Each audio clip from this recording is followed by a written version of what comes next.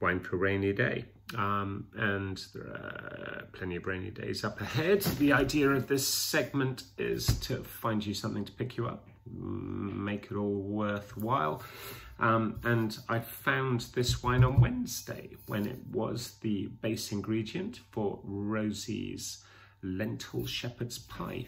Thank you for making that, Rosie. It was lovely. No thanks for using this wine. It's far too good.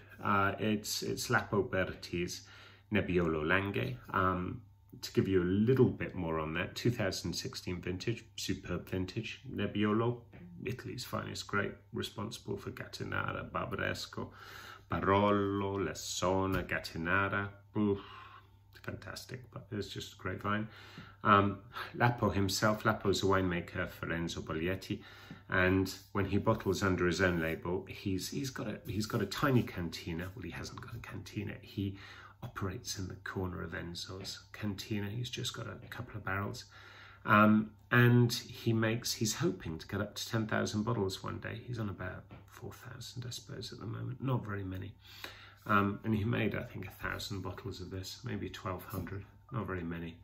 And the idea of the Nebbiolo is to make fresh, pure, precise interpretation of Nebbiolo. And honestly, to say he's done it beautifully is putting it so mildly. This is magnificent wine. My tasting notes were sort of blueberry, strawberry, touch of nutmeg. Had a lovely ripeness and purity of fruit. The tannins mature. There's none of that drying feeling in the mouth. It's absolutely ready for drinking. It's just a superb wine right now. So yeah, buy it. And it was very good with the lentil shepherd's pie, but it'd be very equally good with a nice bit of venison or a piece of cheese or whatever it is that you enjoy. It's absolutely classic Nebbiolo. The link should be just underneath my face about now. Bye.